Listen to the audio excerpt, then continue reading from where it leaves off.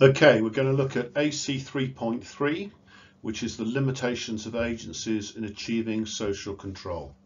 Now we're moving towards the end of Unit 4, and these next two ACs, AC 3.3 and 3.4, really focus on the evaluation questions that come up in the exam. Now in general, these are worth the most marks. So in evaluation questions, what you're generally going to be asked to do is to evaluate the strengths and weaknesses of the various different agencies within the criminal justice system in terms of how they achieve social control. So are they effective or aren't they effective? And if they aren't, what are the barriers that are stopping them from doing that? And if they are, what are they doing well? Now, if you are evaluating, the most important thing you can do in your argument is to back up the points you're making with evidence.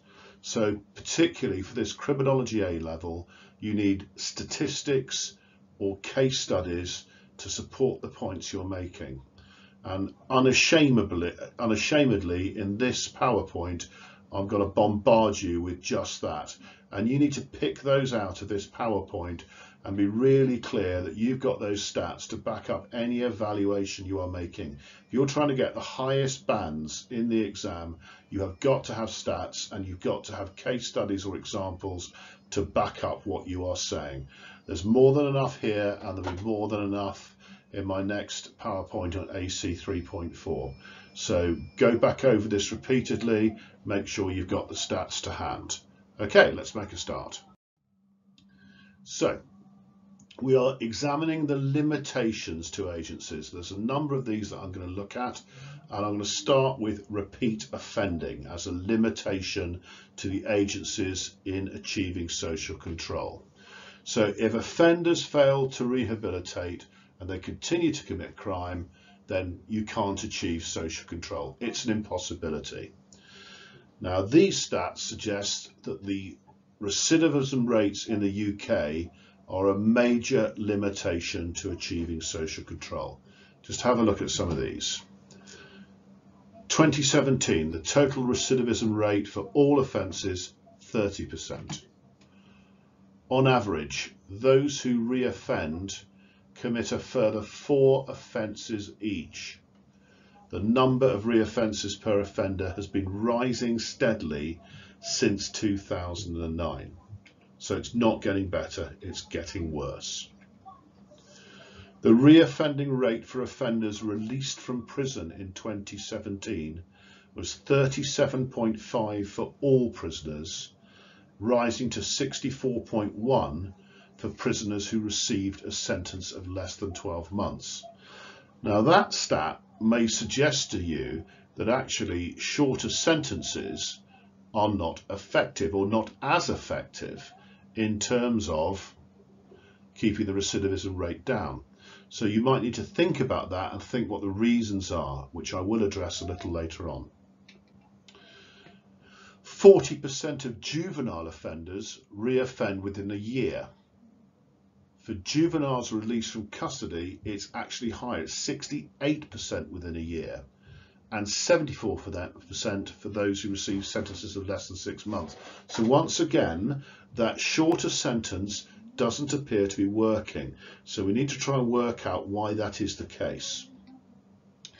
Now this links to specific theories that we've looked at, and you could argue that we've got a link here to social learning theory. In this PowerPoint, when you see writing in red, I'm linking it to a theory, and these are the theories you've looked at in Unit 2 of the course.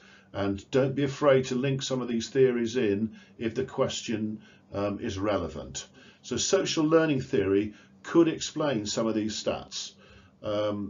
If offenders are stuck up in prison with other long-term prisoners, they learn and they copy within that prison system.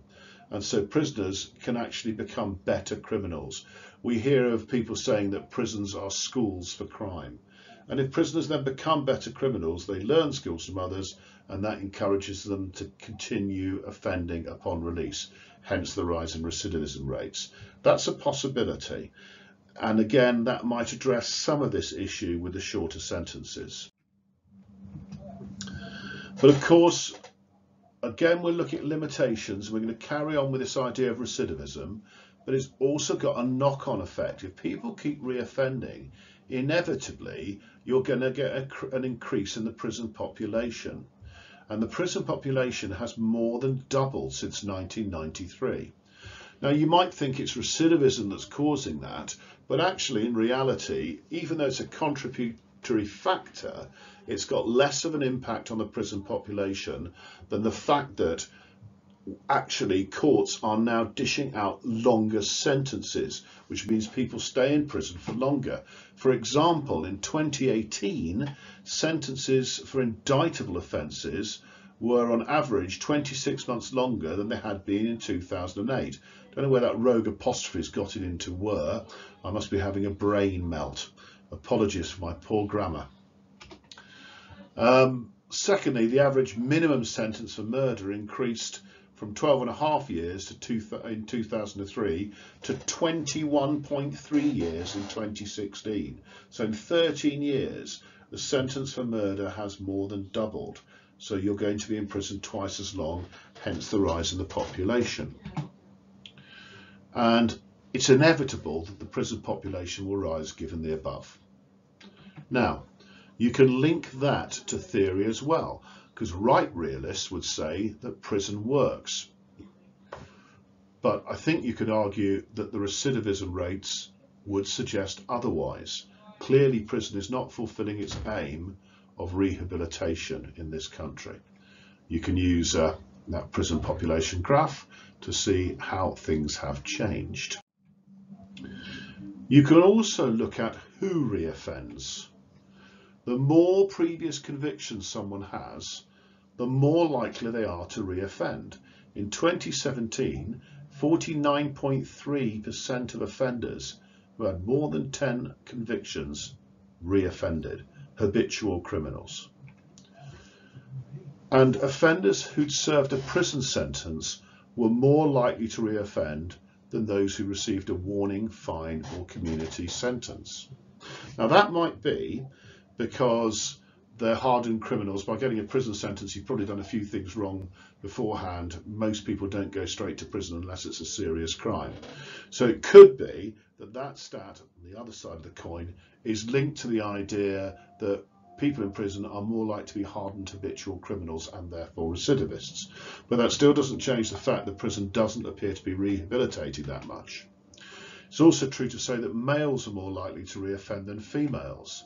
Those with drug or alcohol addictions, the homeless, those with fewer qualification and the unemployed are more likely to reoffend.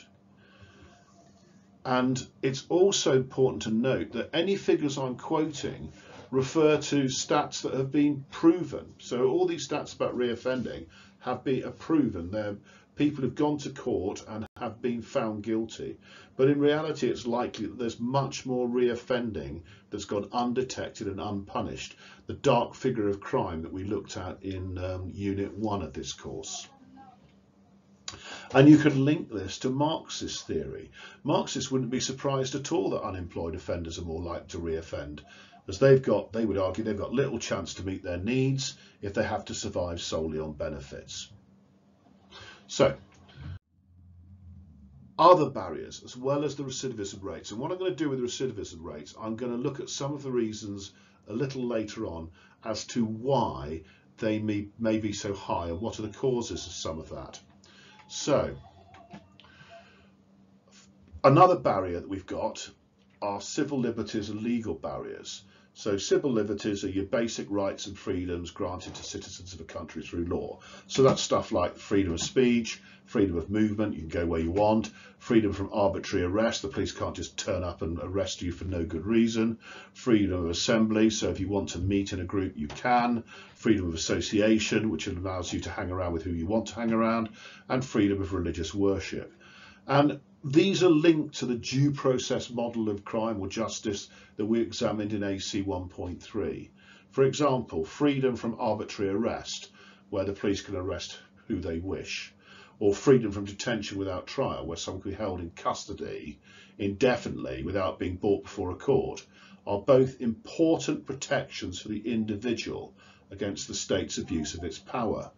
So you can argue that the legal processes involved in due process do limit the state in exercising control over its citizens without good cause. Now that might be a good thing, but it's still a limitation and something you can refer to. And that would link to Marxist theory yet again, because Marxism would suggest that the laws are necessary to protect the working classes from the ruling elite, and that's really important.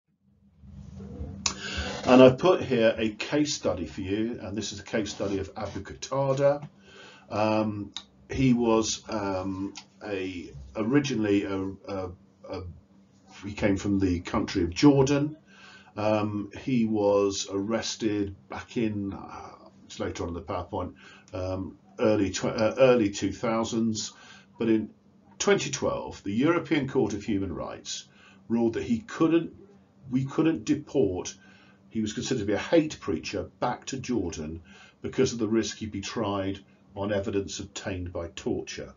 Theresa May, who later became Prime Minister, was the then Home Secretary, and she said that the radical Islamist cleric would have been sent back to his native country of Jordan long before, had the EHCR not moved the goalposts by establishing new legal grounds for blocking his deportation.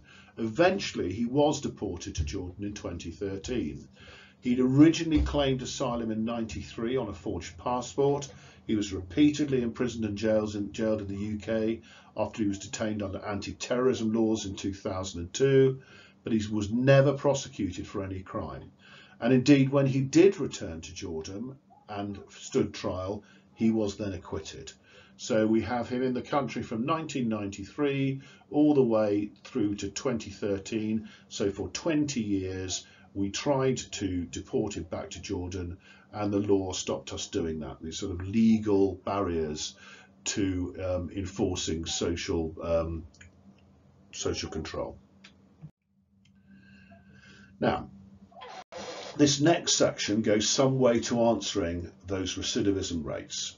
So bear this in mind as we go through. And these are the barriers of access to resources and support.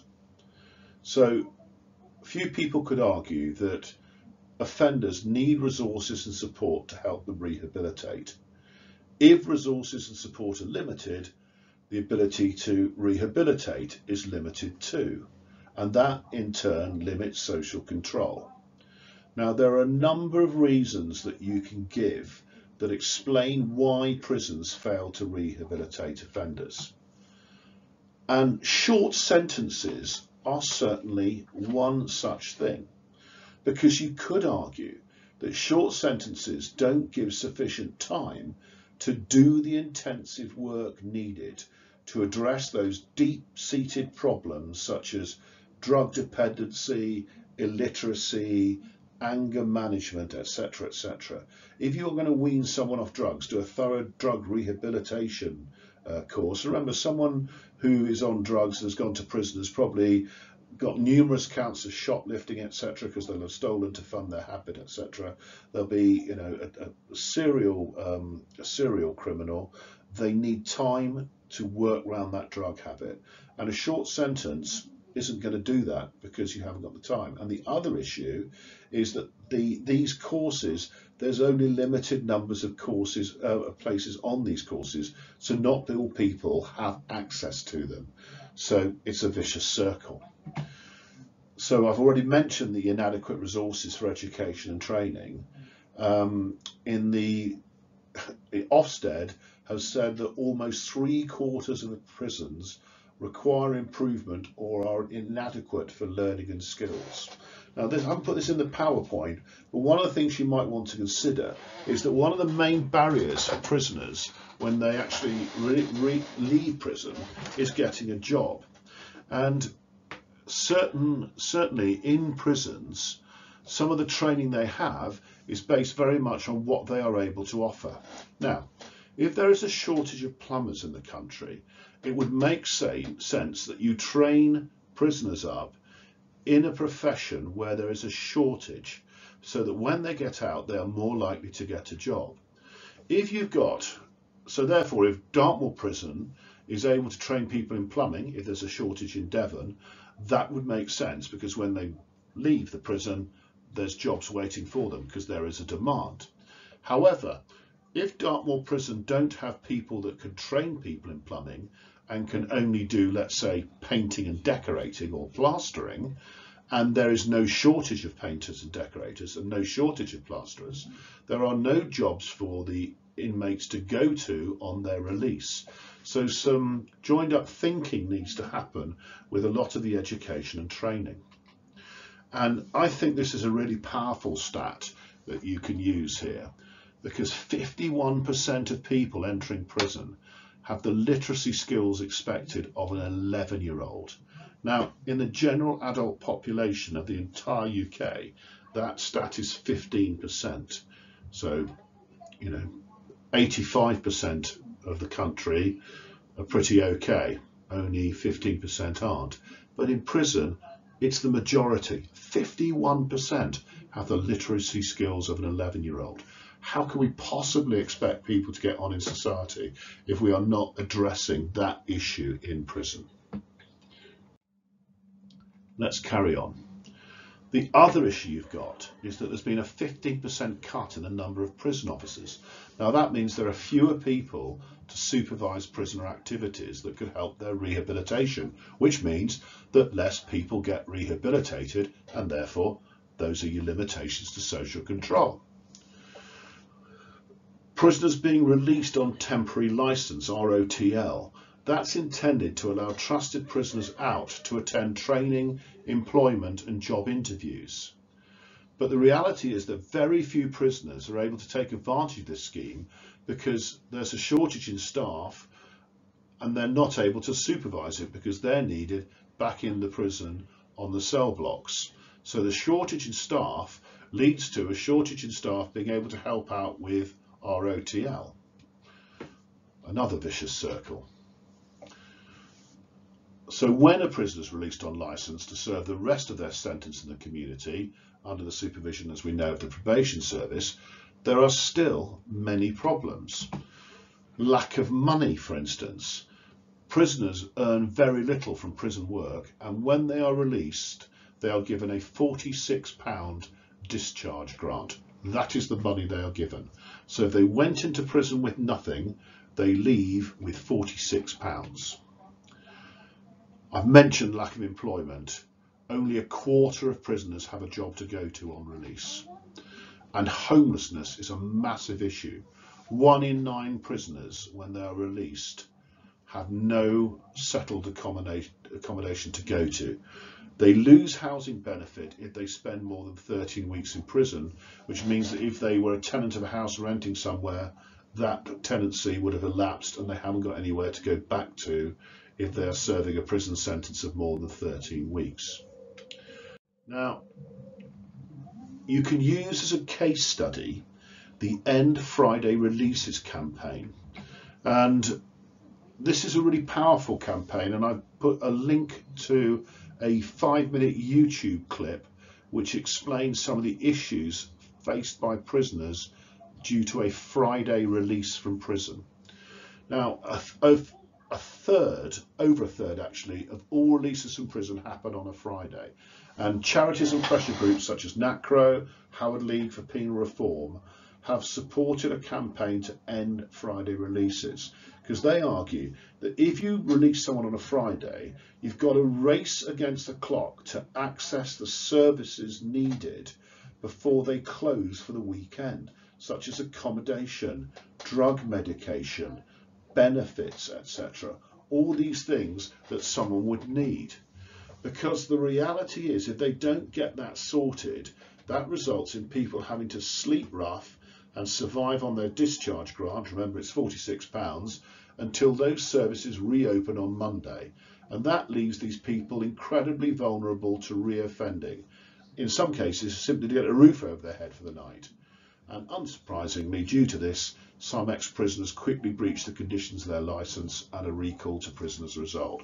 So use the End Friday Releases campaign as an example of a campaign to change and get rid of some of those barriers, some of those limitations to helping prisoners and lowering recidivism.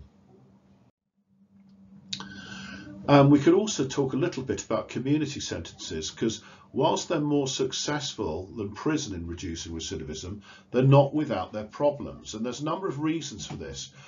There's inadequate support for complex needs, such as those people who have drug addiction, mental health problems, homelessness, because there still are limited specialist programs or limited places on specialist programs to address those sort of needs.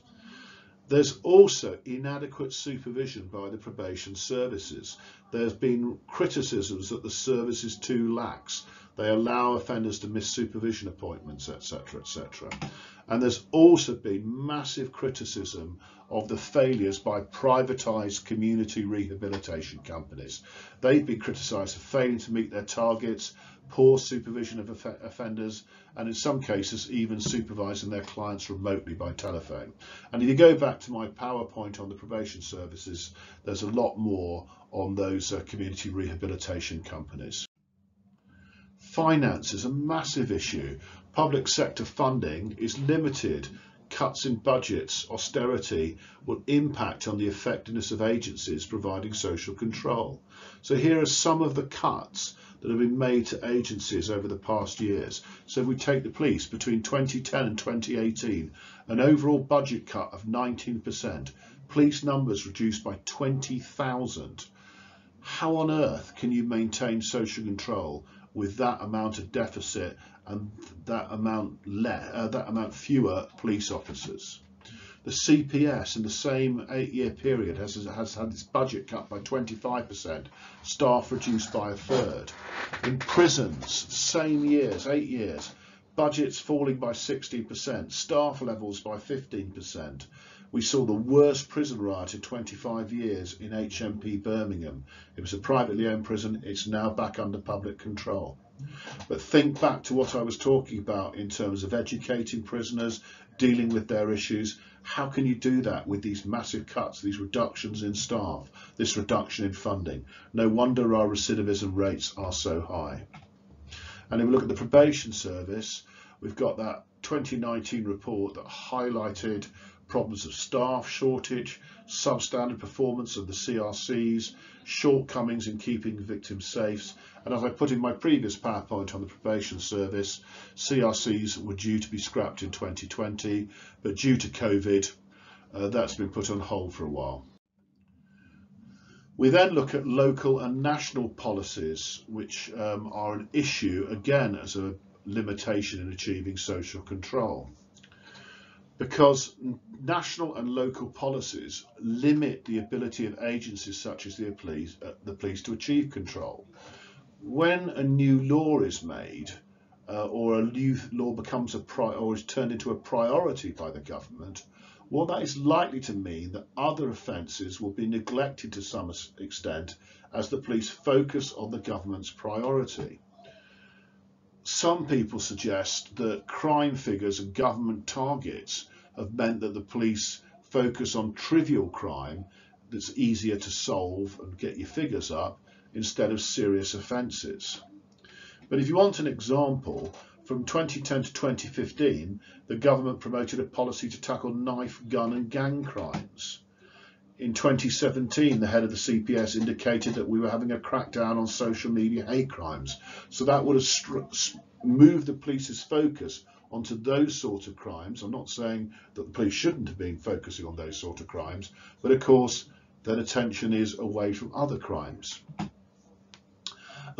Most priorities for police forces are set nationally by the Home Office, but others are set locally in response to local needs. So, and this is where I'm talking about local policy. For example, in areas, let's talk about knife crime again, where knife crime is particularly high, police may respond with extra measures such as increased stop and searches, and that then creates other issues within the community.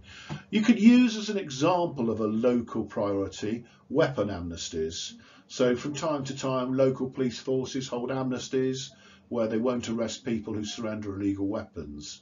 And you could use this example. A 2-week guns amnesty in London in 2017 led to 350 firearms and 40,000 rounds of ammunition being handed in.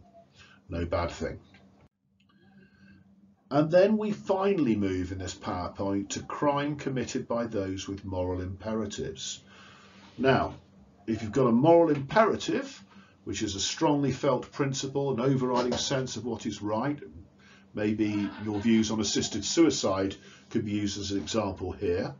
But moral imperatives, if someone's got a strong belief that something is either wrong or right, that imperative may compel a person to act to uphold those beliefs, even if it means breaking the law. So here are some examples of some people that have upheld moral imperatives. And of course, the issue here is it's very hard not to stop them because they believe that what they're doing is right. So this lady here, Kay Gilderdale, assisted in the suicide of her daughter who'd been seriously ill for 17 years. She was charged with murder and acquitted. This man here, Alan Blythe, was charged with cultivating cannabis with the intent to supply. He was cultivating 10 cannabis plants in order to provide for his terminally ill wife. She had multiple sclerosis, to relieve her pain.